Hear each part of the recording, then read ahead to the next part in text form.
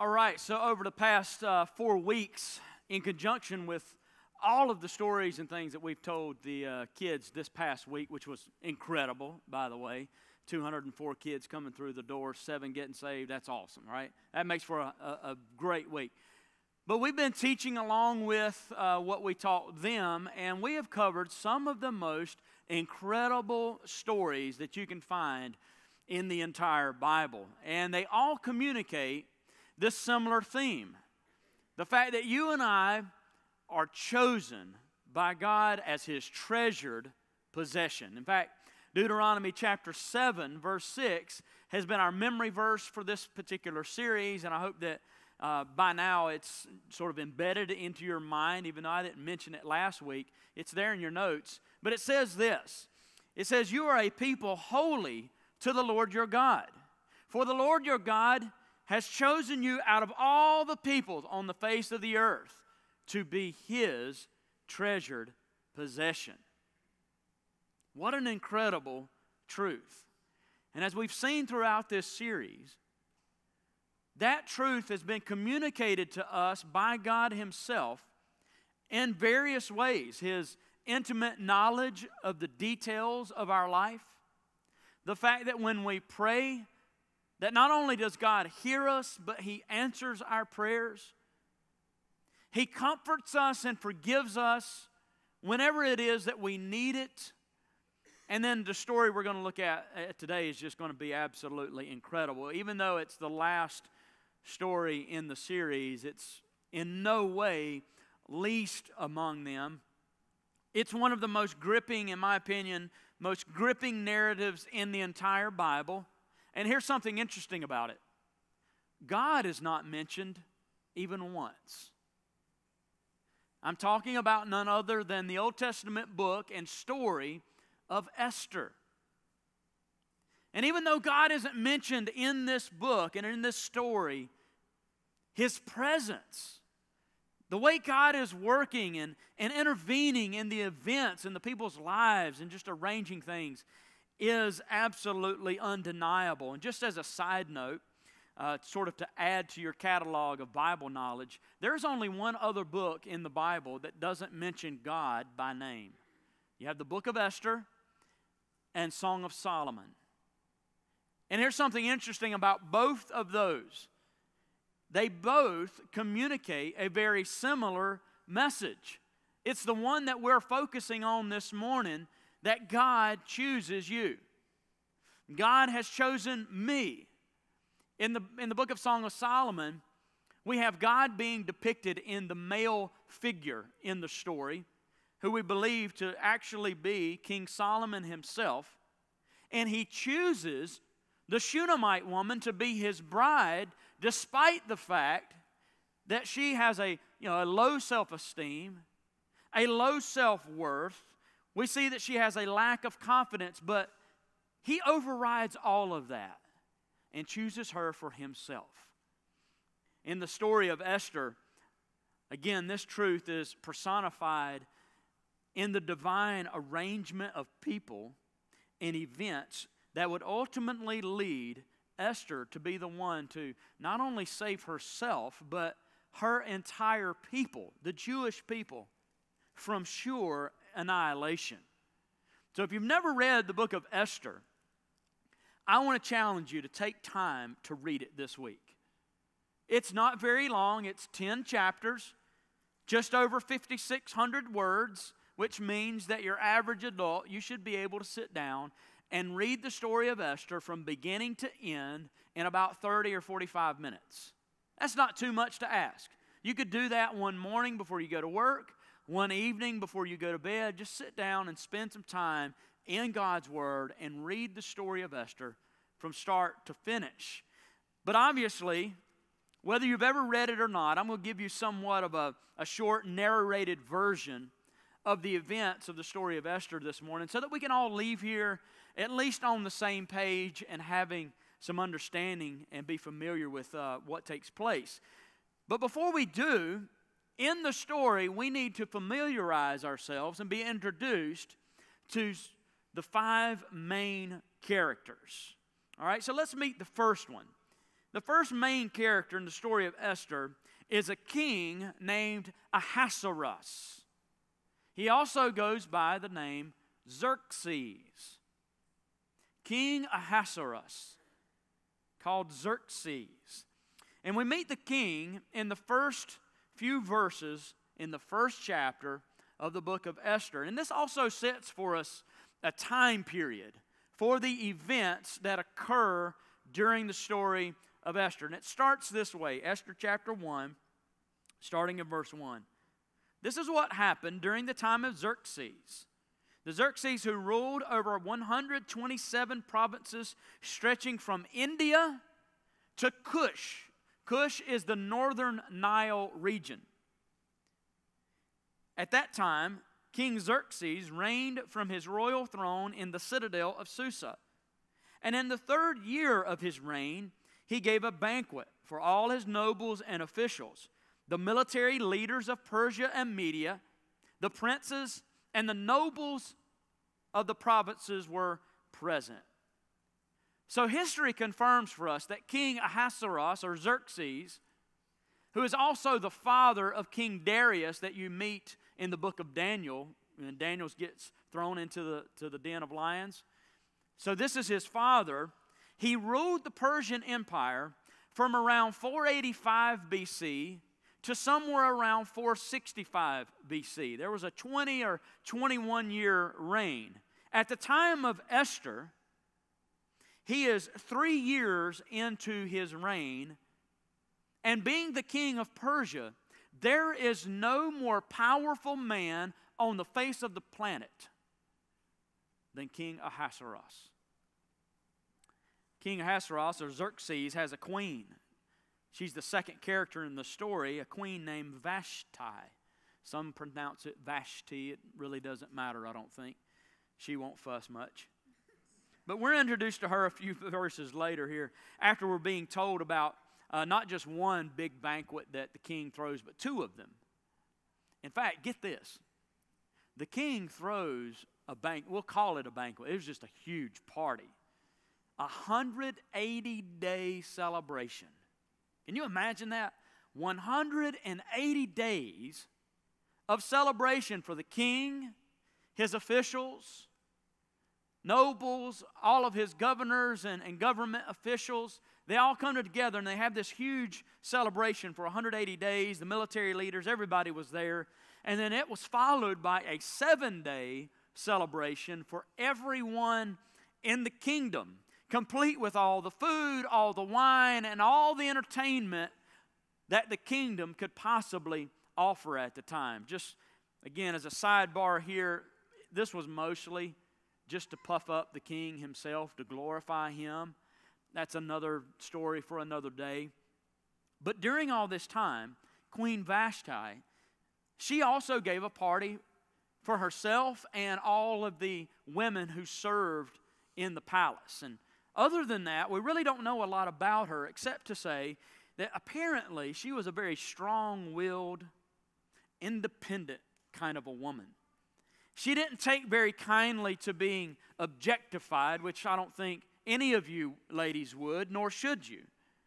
Because we read in the first chapter that after all the king and all of his officials were well into this 180-day celebration, it says they were high in spirits. What do you think that means? I mean, man, they were 14 sheets to the wind, right? Well, here's what the king commanded his servants in verse 11 of chapter 1. To bring before him Queen Vashti, wearing her royal crown. Notice that it didn't say she was to wear anything else. We don't know. Maybe just the crown. So in order to display her beauty to the people and the nobles, for she was lovely to look at. But when the attendants delivered the king's command, Queen Vashti refused to come. Then the king became furious and burned with anger. Now, just so you know, this is pretty much the last time we see Queen Vashti. She's on her way out. She has displeased and she has angered the king. And so all of his nobles, his officials, and counselors advise him, you need to replace her. We've got a problem here. And so they begin the process of doing just that. Why? Just because she refused to come? Just because the king got angry? No, get this. This is guy thinking for you, okay? All these guys, they huddle up in a room and they say, listen, king, this is bad news. We can't have this. If news gets out that the queen was insubordinate and refused to obey your command, what if all our wives start doing that? Like, word's going to get out and spread around the entire kingdom, and everybody's wives are going to be defiant. And we certainly can't have that. So she's out. And the process begins to find her replacement, which ultimately would be our third and most central character of the story. And that's a woman of inner and outer beauty named Esther. Esther is a Jew who's living in exile in Persia. Her Hebrew name is Hadassah. It means a myrtle tree or a branch. But she's given the Persian name Esther, which, interesting enough, means star. And she certainly lives up to that name. She is the star of the show. She was an orphan early on in her life, raised by her cousin, and we'll meet him in just a moment. But we're told in Esther chapter 2 that she was absolutely gorgeous. It says Mordecai had a cousin named Hadassah whom he brought up because she had neither father or mother. This young woman, who was also known as Esther, had a lovely figure and was beautiful. Just a question for you. How does a young girl who is orphaned somehow become queen of Persia? You would think that's an impossibility, that those kinds of things just don't seem to happen. Well, I mean, how else than a beauty pageant, right? And that's exactly what happens.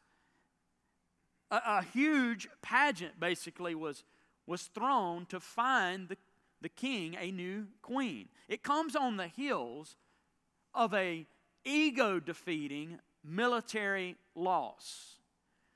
Now, Persia was the world dominant power at the time. But even being the world power, sometimes your perceived strength and might can get ahead of you. And so King Xerxes, Ahasuerus, he decided he was going to invade Greece. Well, I think he went in with a little too much arrogance and a little too less of preparation. And, well, long story short, Greece handed his tail to him. And so he went back home defeated, depressed. He's down and out, and he has no queen to comfort him, to console him. You know, he has no one to sort of fill this void.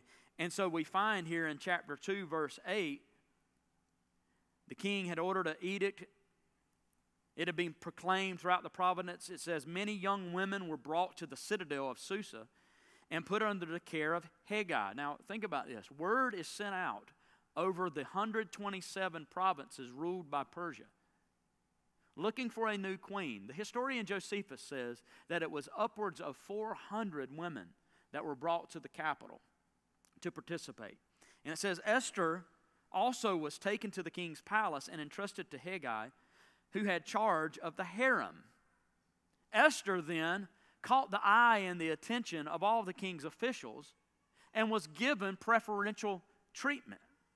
And so when her time was come to go before the king, her name was drawn. It says in verse 17 that the king was attracted to Esther more than to any of the other women, and she won his favor and approval more than any of the other virgins. This is chapter 2, verse 17 and 18. So he set a royal crown on her head and made her queen instead of Vashti.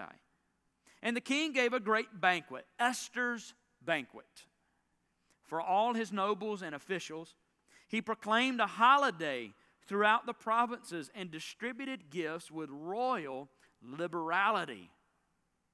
from orphan Esther to Queen Esther with your own holiday. I mean, how incredible is that? One important note here. Take this bit of information and just store it in the back of your mind for a few minutes. No one knows yet that Esther is Jewish. That'll play a huge part in the story. Our fourth character we've already mentioned in passing is a godly Jew named Mordecai. As I said, this is Esther's cousin who took her in. He raised her after her parents had died. We don't know the circumstances surrounding that. We have no idea what happened to them. But he is apparently a man of honor, of integrity, a man who has done his best to raise Esther as his own daughter in such a way as to please the Lord. And once she becomes queen, Mordecai, just like, any dad would understand this. He doesn't just let her go and hope all things go well. But it says that Mordecai begins to hang out in front of the king's gate. Who wouldn't do that?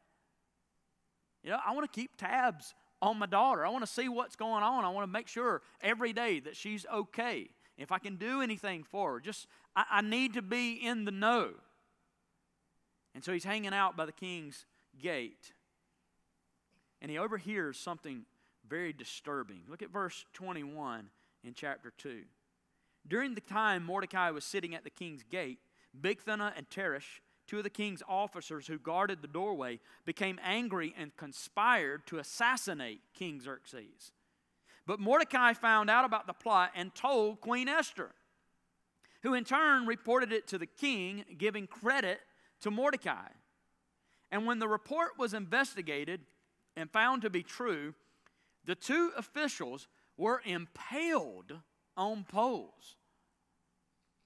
Now, in exile or not, we see Mordecai modeling godliness, character, integrity. He honors the king by literally saving his life. We already know that the king was informed of who sort of foiled this plot. And you would think that there would be, this is a king of parties. 180-day party, 7-day party, give Esther a holiday all to herself. You would think he would throw a party for Mordecai. Nothing. It all gets lost, somehow overlooked. And the story quickly jumps to the promotion of our fifth character, who's unmentioned, unknown until this time in the story, and that's a wicked officer named Haman.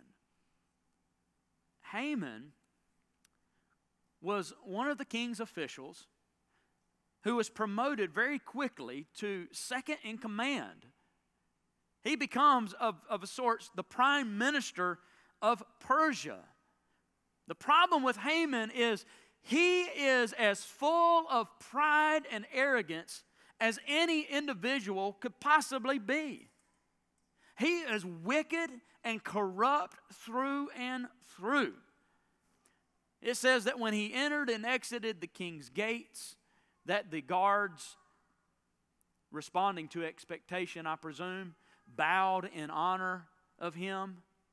And that expectation not only was present there at the king's gate, but inside the palace, outside in the streets, everywhere Haman went, he expected people to honor him, to submit and bow to him. But Mordecai, remember, a God-honoring man, a God-fearing man, he refused to bow his knee to such a man as Haman. And of course, a guy like this, it's filled with such arrogance, it infuriates him. He is enraged every time he sees Mordecai and his defiance. And so, as a way to seek sort of his vengeance out on Mordecai, he not only plots to kill Mordecai, but he takes it a step further. And he devises a scheme to annihilate the entire race of Jews. within the Persian kingdom. He deceives the king into signing an edict that on a certain day, vengeance, judgment would be spelled out on the Jewish people and completely wipe them off the face of the earth. Well, Mordecai learns of Haman's plans, and who do you think he tells? Come on now. Esther, yeah, I mean, you've got a direct connection to the king. Why wouldn't you? So he tells Esther. But what is it about Esther that nobody knows? She's Jewish. She's in a difficult spot. Mordecai sends this message to Esther. And he says, Esther, you got to do something about this. Like, you're our only hope. You know, perhaps God has chosen you. This is a part of His plan for your life. And part of this message that Mordecai sends to her is the driving theme of the book. It is the theme verse of the book. It drives home the very message that we're trying to get across this morning, that God has chosen not only Esther, but God has chosen us for a very specific purpose. The theme verse, and this would be the one you would want to highlight, if any, in the entire story of Esther, is Esther chapter 4, verse 14. I'm going to read it in context because I want you to know what it's talking about. Well, she gets this message, and she's reluctant to just barge into the king's presence. She says to Mordecai, listen, I've not been invited to see the king in over 30 days. It's been a month since we've even spoken. I can't just rush into his presence without being summoned. That would spell death, which it was. It was law. You don't just walk into the presence of the king. And if so, you could die. I mean, the only saving grace would be if he held out his scepter, basically saving your life. Here's how Mordecai responds. Chapter 4, verse 13. He sent back this answer. Do not think that because you are in the king's house, you alone of all the Jews will escape. For if you remain silent at this time, relief and deliverance for the Jews will arise from another place. But you and your father's family will perish. And this is the theme phrase of the entire book. And who knows but that you have come to your royal position for such a time as this. Mordecai is saying, Esther, you were born for this. This is your time. This is your moment. And God has chosen you. And though she is the queen, man, such character here. Esther honors her father-like cousin. And she walks into the presence of the king, not knowing if he would spare her life. Thankfully, he extends to her his scepter. And then he says, Esther, what is it? What do you want? Request anything. You've got it. Up to half the kingdom. I'm sure that's probably an exaggeration, but up to half the kingdom, it's yours. And she says, well, I've planned a banquet, a dinner party. Just a small thing, just a private event. And I would like to invite you and your second in command. I would like to invite Haman. The two of you come and be my guest at my dinner party tomorrow. And then I would be glad to share with you what it is what I would like. So she has this plan that at the banquet, she is going to reveal Haman's scheme. Turns out there's two such banquets. There's two dinner parties, consecutive, one right after the other. Because at the first, for whatever reason, she chooses to remain silent. But at the second one, she gathers herself. She finds the courage to tell the king about Haman's plot to exterminate the Jews. She reveals to him how Haman had deceived the king into ordering this edict that would call for the massacre of her people, including herself. Now, I want to jump to the end of the story so that we have time to make the connection between this story and our story. So, what happens is obviously the king is infuriated. He is enraged at deception. And get this, he orders Haman to be impaled on the very gallows that he had built for Mordecai. He had plans to kill one, but he ends up the one being impaled. And guess who is promoted to second in command? Who's the new prime minister of Persia? Mordecai. Wow, think about that. And as the old saying goes, and everybody lived happily ever after. Well, at least for a little while they did. What does that have to do with us? Is there anything that God is teaching us through the story of Esther? You know, when we read this, and I really hope you'll spend time this week doing so. When we read the story of Esther, it's easy for us to admire her story while at the same time discounting ours. We believe the lie that God chooses some, people like Esther, like Mordecai, Paul, or as a more present day example, Billy Graham, someone like that. That God chooses some, but He doesn't choose me. How could He? Why would He? What do I have to offer? We believe the lie that God somehow doesn't have great and unimaginable plans for me, for you.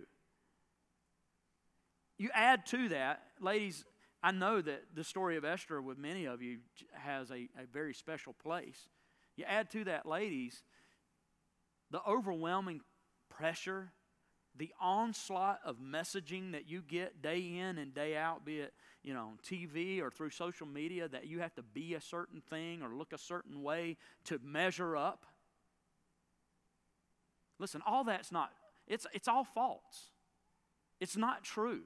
The Bible tells us that God can and God has chosen us, every single one of us, for greatness and for godliness. Listen to what Jesus said in John 15, verse 16. He said, "You did not choose me, I chose you and appointed you so that you might go and bear fruit, fruit that will last." Jesus says, I've chosen you. And I have plans for you that include greatness.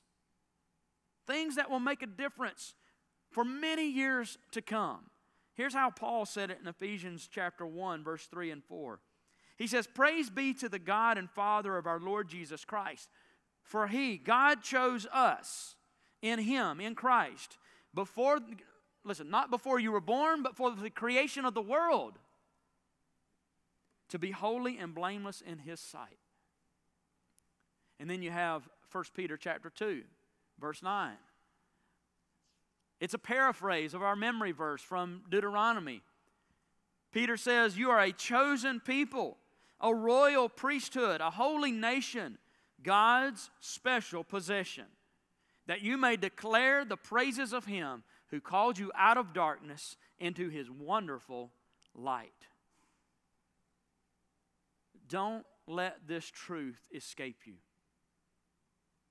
God has chosen you not only because He loves you and He wants a relationship with you. Of course He does.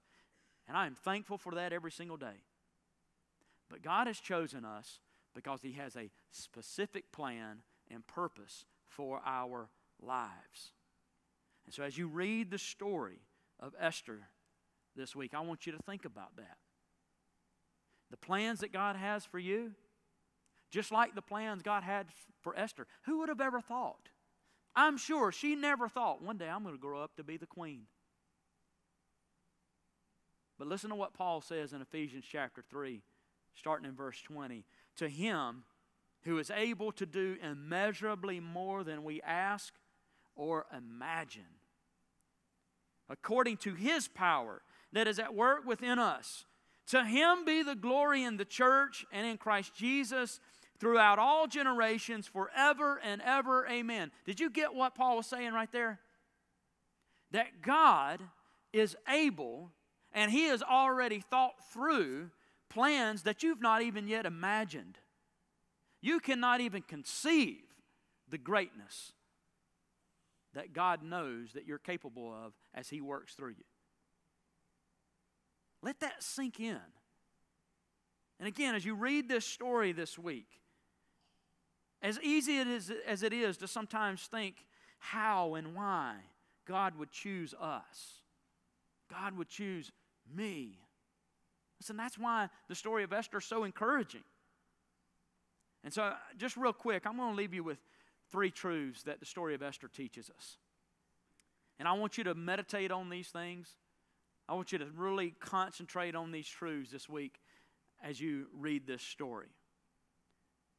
The first one is this. The story of Esther teaches us that God's plans are not hindered by humanity. Think back to the story. King Ahasuerus, King Xerxes, whatever you want to call him, he thought he was literally the king of the world. I mean, in a way, he was right. There was no one on earth more powerful than him. Archaeological excavations of this time period unearthed inscriptions in which the king refers to himself, and quoting here, as the great king, the king of kings, and the king of this great earth, ruler of the world. And then you have Haman, his prime minister. Haman believed that he had the power, the might, the authority to annihilate an entire group of people from the earth. Like by his own word, just with the flick of his wrist, he could just rid the earth of people that he didn't like. He had a deep-seated hatred of the Jewish people. It didn't start with Mordecai. We're told in the story that Haman was an Agagite. That means he was a descendant of King Agag. King Agag was the king of the Amalekites that you might remember back in the story when King Saul, the first king of Israel, he is told by God, you go in and you defeat these people. Not only just defeat them, but wipe them out, including the king. But Saul disobeyed, and he spared Agag. Well, that's coming home to roost. They have become just fierce and long-standing arch enemies. And this is where this is coming from. And now he has his opportunity to seek out his revenge. But what he doesn't realize is that Xerxes, Haman, you come up to present day history, whether it be somebody like Adolf Hitler or some present evil around the world that's committing genocide, or just your own personal adversary. They're no match for God.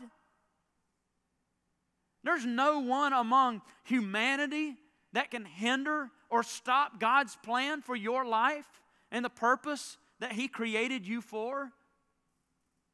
Even the own enemy of your soul cannot stop the God of heaven. He has a plan for you in your life that will not be hindered by anyone. You might say, well, wait a minute.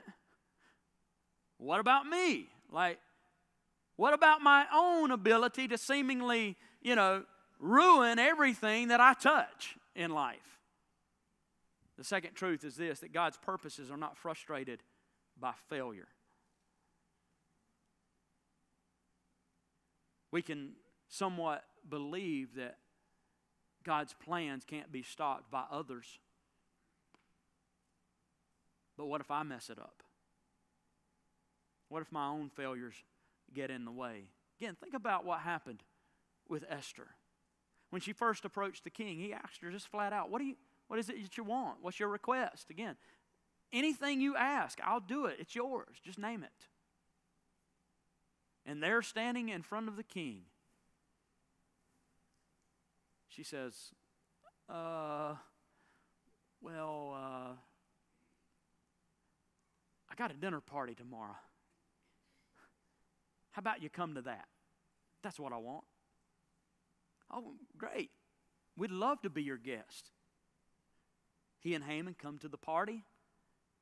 They're sitting around, making small talk. And the king again, Esther, what's on your mind? What do you think about? Is there something that you want? Again, whatever it is, just ask. It's yours. I'll hold back nothing. Well, what's tomorrow looking like for you? Could you come back tomorrow night for another dinner, just the two of you? You see, she keeps pushing off to later, perhaps what she should do right now. Now, some would argue that it was a calculated move. Some might argue that she's scared. She was missing her opportunity. She was procrastinating. She was pushing it off to a later time. Thankfully, even though she remained silent those first two times at the second banquet, she finally did expose Haman's demonic plan. But the fact is, what we learn in the story, that God was going to save His people one way or another. Either Esther was going to be a willing participant in the plan of God for her life, or God would move on without her. Because Mordecai said, chapter 4, verse 14, if you remain silent at this time, relief and deliverance for the Jews will arise from another place. Esther, your failure will not stop God. No one else can, including you. So decide today whether or not you are going to participate in the plan of God. Because what God's going to do, He's going to do, with or without you. Like, your failures might stop you, but it's not going to stop Him. He's invited you to come along. It's sort of like, the bus is moving. You can get on or you can get off, but it's not stopping. Like, we're going. This is going to happen. Thankfully, Esther didn't allow, whether it was her fear, her failures, her insecurities, whatever it might have been, it didn't keep her down. Instead, she secured her place in history, her place in Scripture, which is amazing in and of itself. Think about it. A young woman like this, with her kind of background, her upbringing, and as we hear all the time these days, I hear this day in and day out till it makes my head want to explode. We are fed this lie every single day that there are some people that just because they were born into, be it a certain family or a certain part of the city or in certain conditions, that they cannot have success. They cannot experience success, or they don't have the same opportunities. It's just not true. Because here's the truth that the Scripture teaches. Number 3, God's people are not disqualified by disadvantage or difficulty. God has a plan and a purpose for you. Your background, your upbringing, your circumstances will not stand in the way. He is capable of anything. There were plenty of reasons that anybody could point to as to why Esther and Mordecai could not have or should not have achieved what they did. You have the fact that they're Jewish, exiles, likely poor. She's orphaned. And did you notice that Mordecai's wife isn't mentioned in the story? Maybe you didn't, but you will when you read it. So does that mean he was a single dad? All of these disadvantages, all of these difficulties, and the list just goes on and on and on. But the overarching message is that God is greater.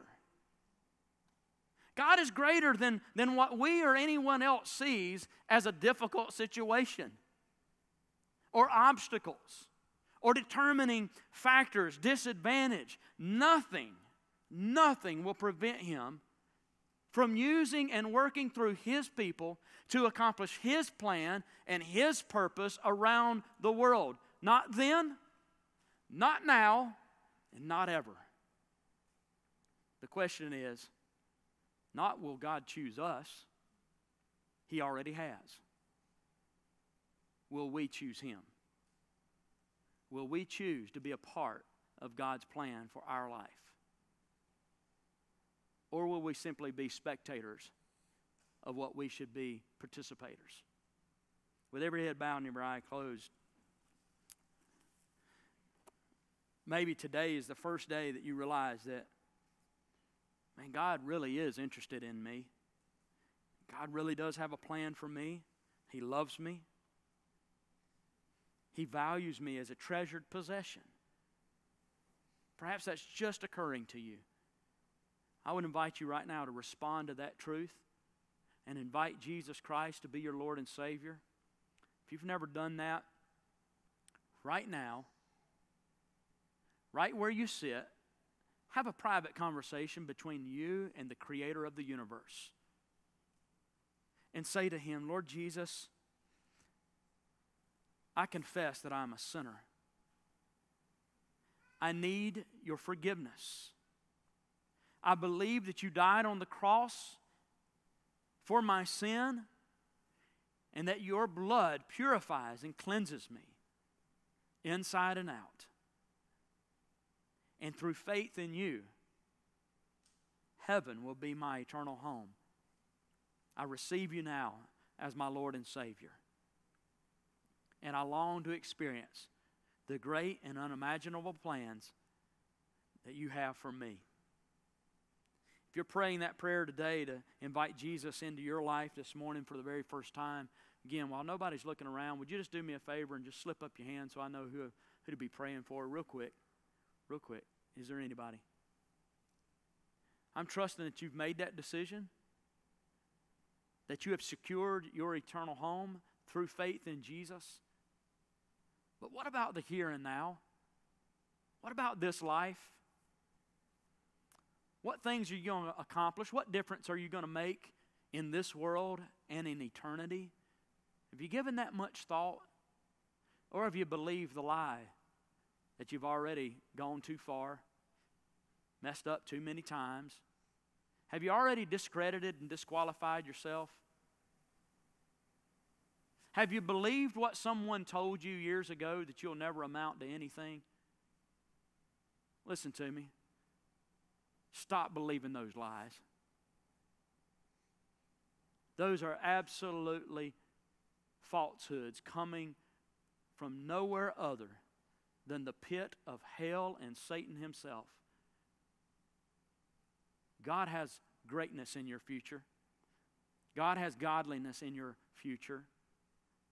He has things in store for you that you could not even possibly conceive. Would you trust Him and yield yourself to Him so that He might bring those things to pass? Father, in the name of Jesus, we come to you with submitted hearts and submitted lives. Whether we've believed the lie that we're just not good enough, or that we've told ourselves that we're in charge. Today we give up all of that. We're not going to believe those things anymore, but we're going to trust that your plans for us are far greater than anything we could possibly plan for ourselves. And we're going to believe that by your power at work within us, that we will go on from here to accomplish things that are just absolutely unthinkable. Not for our glory, Lord, but for yours and yours alone. May you be made famous in the church and throughout the world. And it's in Jesus' name we pray. Amen. We'll see you next week, guys.